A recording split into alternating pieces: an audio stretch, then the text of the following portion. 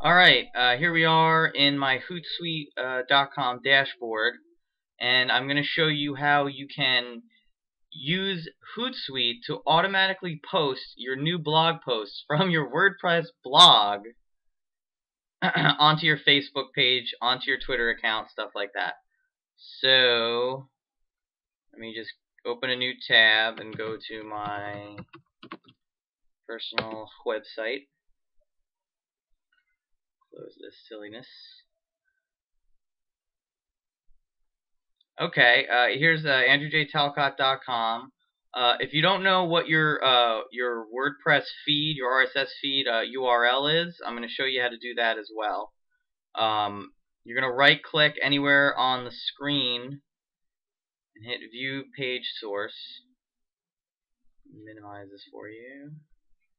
Now, if you look at all this gobbledygook and code, if you scroll down, what you're going to want to look for is, here it is, right here, application RSS plus XML, blah, blah, blah, blah, /feed. So wherever your blog is, wherever your WordPress site is, it's always going to be /feed/. That's your RSS feed. So I'm going to copy this, go back to Hootsuite, go over to the left here. Whenever you scroll over the left sidebar, it's going to pop out. So you go down to Settings, go to RSS Atom. Oh, I have it in here already. Let me just get rid of it and I'll show you how to. Boom. Okay, so RSS Atom under Settings. Have an RSS feed, you can add it, da da da da da. So click Add New Feed to get started. Down here's the button, the Add New Feed button. The feed URL, so what we copied, /feed/ profile to send items to. So you could pick where you want to send the feed to. Okay? So you could pick, Twitter account to send it to, Facebook page to send it to, Facebook personal Facebook page or Facebook fan page. I'm going to send it to my Twitter account. Actually, I'm going to send it to my Facebook fan page. So you just click on one of these, say the Kinetic Knowledge one. Oh, you can pick as many as you want, duh. So you can just keep selecting as many as you want. So it's going to my personal Twitter account, and it's going to go to the Kinetic Knowledge Facebook fan page. So that's all done. Check this feed for new posts every 24 hours. More than likely, that's going to be good because you're not going to be, I assume you're not going to be writing more than one a day. That really wouldn't be too helpful. It'd be better if you kind of spaced them out a little more. But anyway, you could pick whatever you want. You could do 2 hours, 3 hours, 6 hours, hour. So pick whatever one you're comfortable with. So let's just say 6.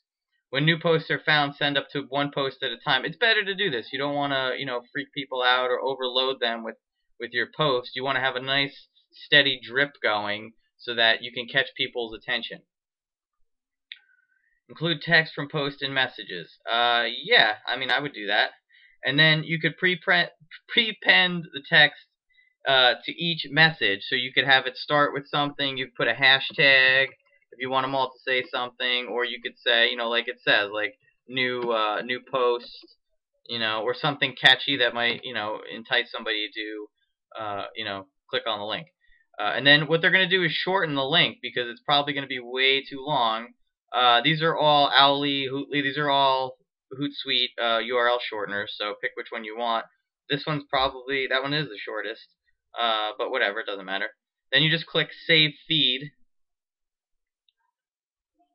Give it a second, it's loading. Boom. Now you could pause it if you would like to, or disable the feed. You could delete it if you want, or you could edit the feed in case the feed URL changes. Now it's going to check every 6 hours for this, and then if there's anything new, it'll post one at a time.